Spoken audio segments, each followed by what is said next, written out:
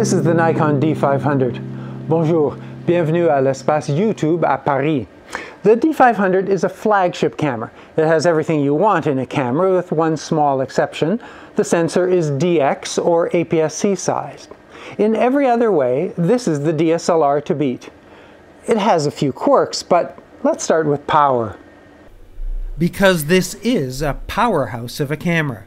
You only have to open the card slot door to find that it supports SD as well as XQD to realize that this camera has upped its game.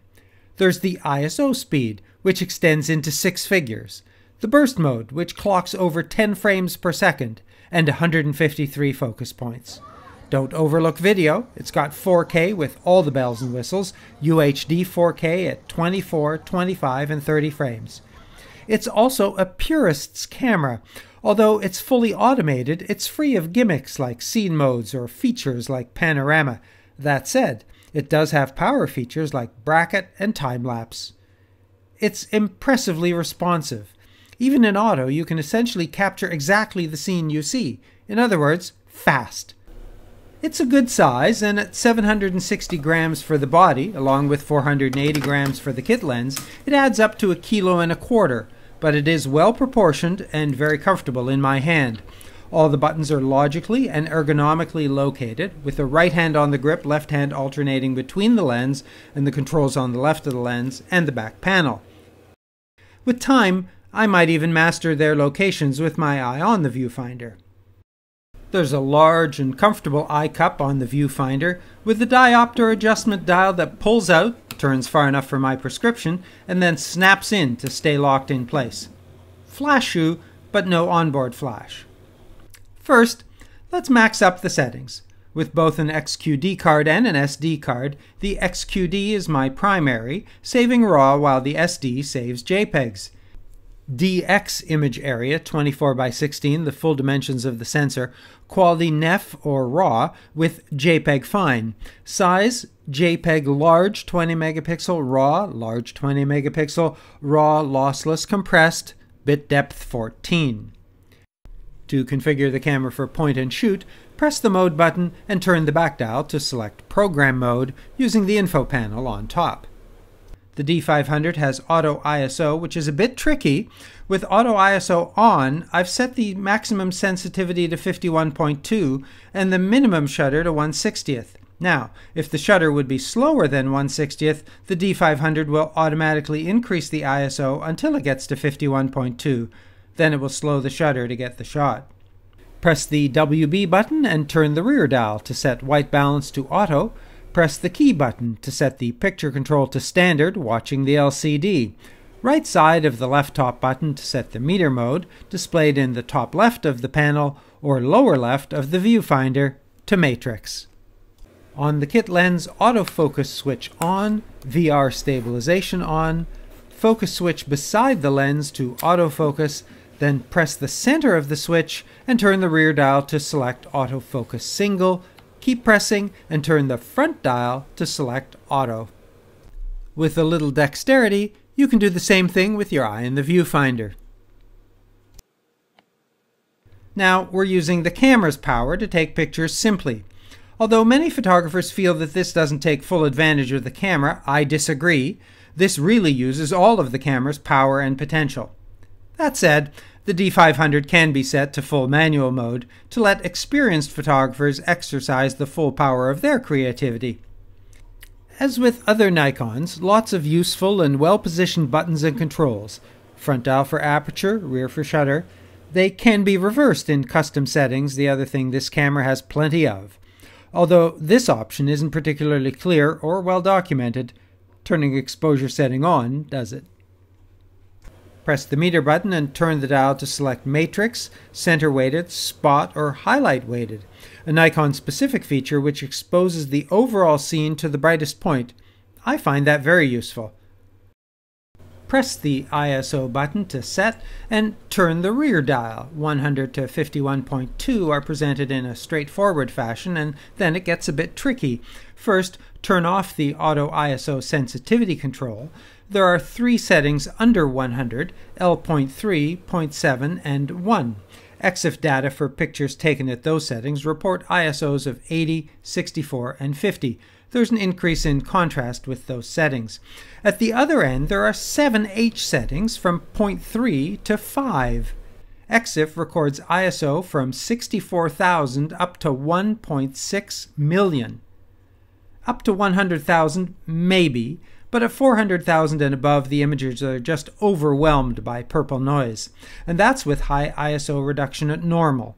Here's 100K normal and high noise reduction.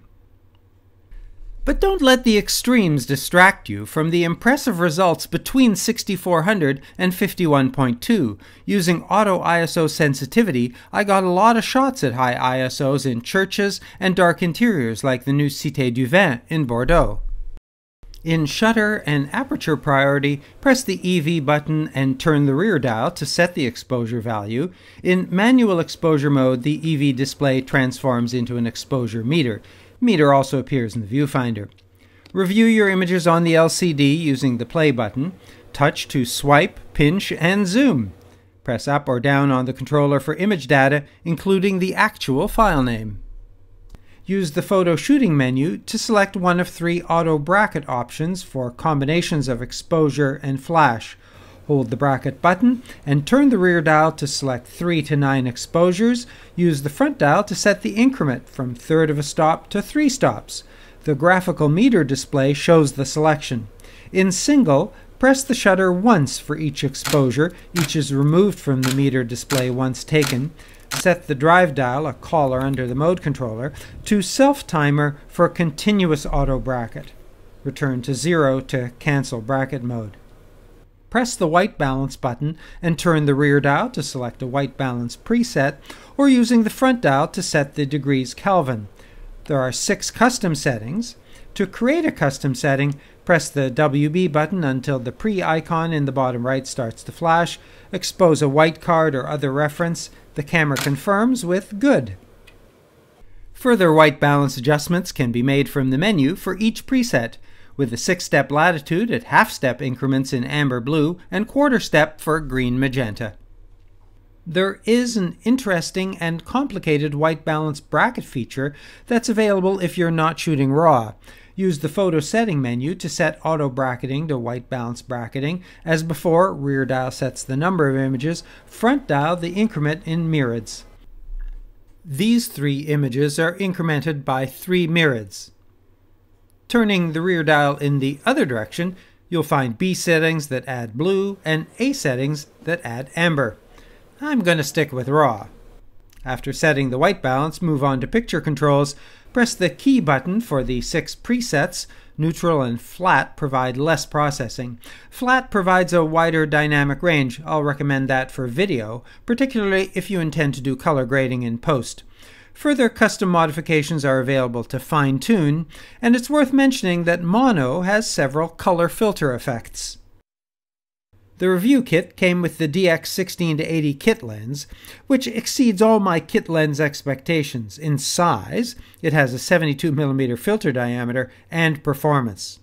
Focus by wire, but define travel with a focus distance guide window. Stabilization on, off, as well as normal and active. Nikon recommends active for situations when you're walking or in a moving vehicle.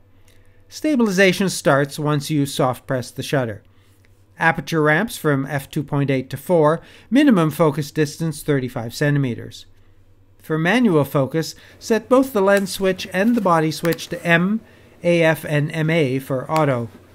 In the viewfinder bottom left, the circle confirms focus, or arrows indicate which way to turn. Press the body focus button and turn the rear dial to select single or continuous focus. Use the front dial to select auto, single, or group. The D500 features up to 153 focus points depending on the lens. 55 points can be selected for single. Use either the focus point dial or the sub-selector joystick to select 5 rows 11 columns. Double press the button to recenter. Lock the point by rotating the dial to L. Lots of focus settings in the custom A group, including reducing the single point selection from 55 to 15, and setting independent horizontal and vertical orientation points. Focus tracking can be adjusted with setting A3 to adjust focus reaction time when a new object enters the frame, and between erratic or back and forth motion to steady or predictable movement. I was also intrigued by the AF fine-tune feature to set a super accurate focus for a specific lens. However, the manual doesn't explain how to use it, offering only a warning that it's not recommended for most situations. And maybe it's the kit lens, but although focus is accurate and confident, it's not the fastest. However, the overall responsiveness gets the shot with very few exceptions. Typically, the camera won't release in single auto unless it is in focus. Override that with custom setting A2, or use A8 to remove the focus release interlock, then press the AF on button to focus. There is no electronic or quiet shutter option in spite of the promise of the Q setting on the drive mode dial, which merely suppresses the mirror reset. Many DSLRs include a quickly lost viewfinder cap to suppress light leak when using self-timer modes. The D500 has a lever to close the viewfinder. Much better. I've been showing the top info panel, but press the info button to see a more graphical display on the LCD screen. This screen, while useful, is not touch-enabled. All of that applies to shooting with the viewfinder, or shoot with the LCD, which can be quite useful for high and low angles, or if you just can't get your eye behind the camera. Press the LV button to turn on LCD or live view mode, which could also be called mirrorless mode as it moves the mirror out of the way. Slide the lever beside the viewfinder closed when using live view to prevent light leaks. Live view focus modes include face detection and subject tracking. The big advantage here is touch to focus and shoot, a feature that I find quite useful and valuable. Use the on-screen button to activate, then touch and snap. Shooting in live view is a little slower with a double click. If you decide to use manual focus in live view, press the magnify button for an expanded focus view. Press I in live view to use an on-screen menu, which offers options including split-screen display zoom. This can provide super accurate leveling. By default, live view, which is quite battery hungry, turns off after 10 minutes. Custom setting C4 has some preset options to change that. Press the info button for a histogram and dual-axis virtual horizon. Video is only available in live view. Slide the live view switch to the movie camera position. At the YouTube space in Paris, we're shooting 4K video in the TV-friendly 16:9 UHD format. Live HDMI out, with or without overlay.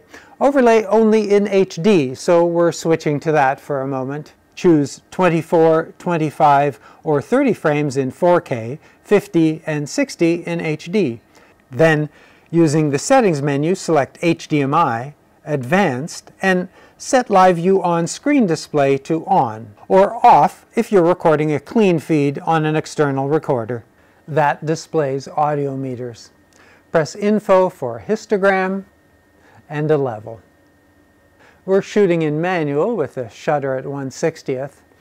Turn the front dial to adjust the aperture, then press ISO and turn the rear dial to set the ISO.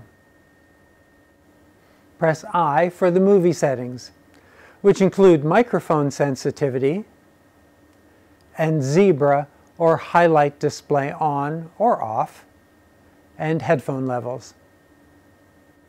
Touch focus, which makes a rack focus really easy to do. With most cameras, I'm now used to seeing focus hit a spot quickly, but there's still some hunting here, and the exposure adjustment that's evident when not recording doesn't appear when you are, although that may be a peculiarity of this lens. Focus with this lens is also kind of noisy, and it's picked up by the internal mic. For quiet work, you'll want to record externally. The multi-selector power aperture puts aperture control on the multi-controller to change aperture on the fly without the click detents of the front ring. Movie ISO is independent of stills with its own auto settings. In addition to the mini-sized HDMI port, there are mic in and headphone jacks and a USB 3 port. Nikon provides a clip to secure the cable, a valuable accessory. Maximum record length is 30 minutes minus a second, and even after two back-to-back 30-minute recordings, the left side feels only warm, so the danger of overheating seems small. Files are recorded in the H.264 format with an MOV wrapper.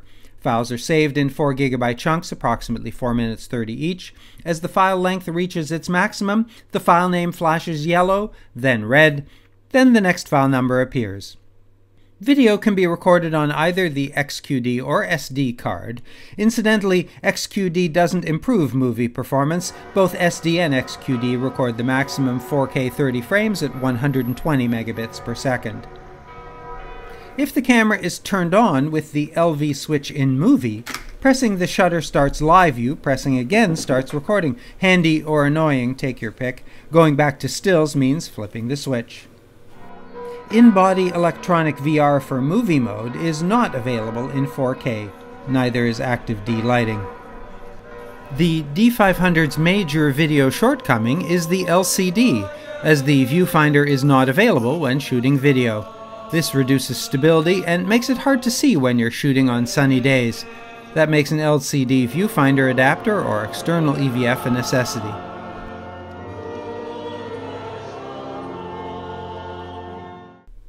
The custom menu's self-timer setting sets the delay from 2 to 20 seconds, from 1 to 9 shots, and the between-shot time from 1/2 to 3 seconds.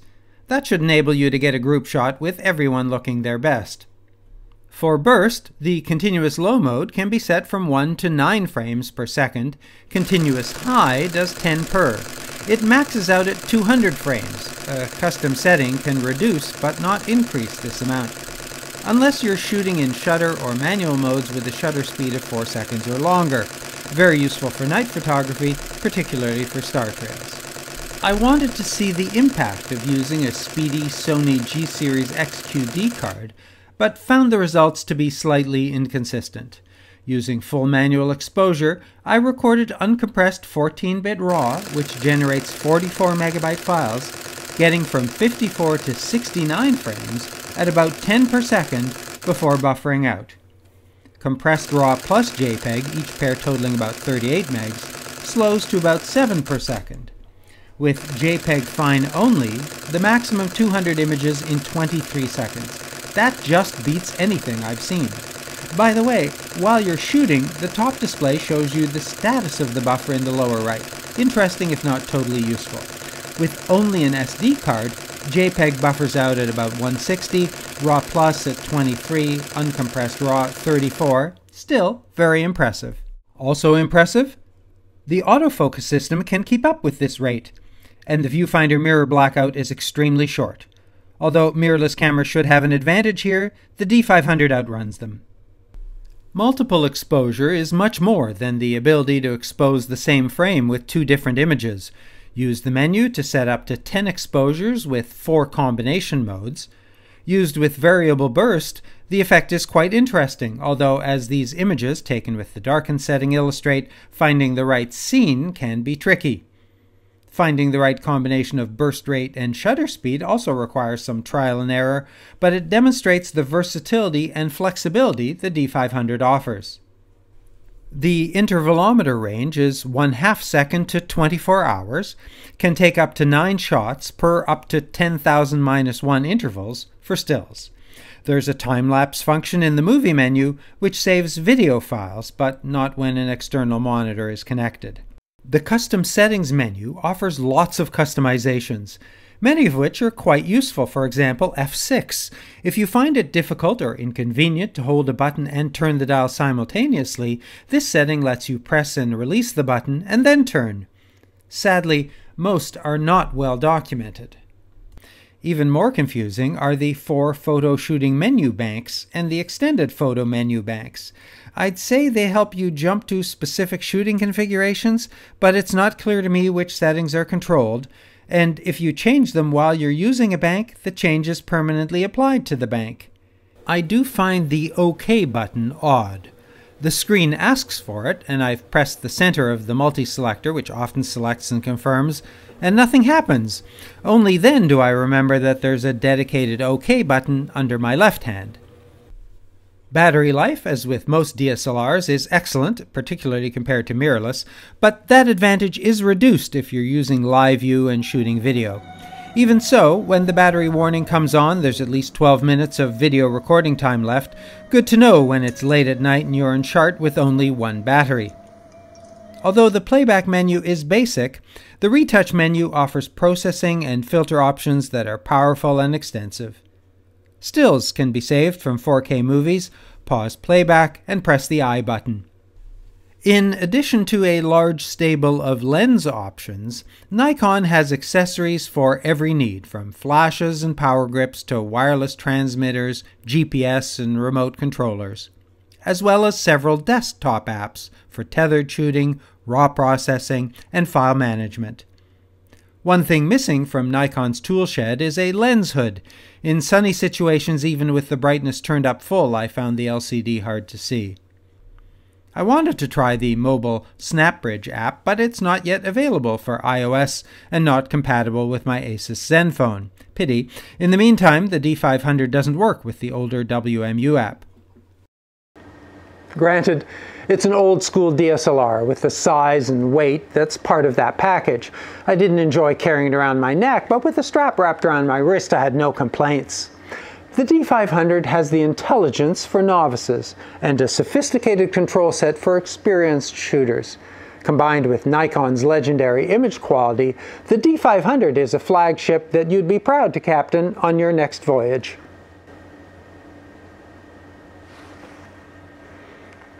That's really cute.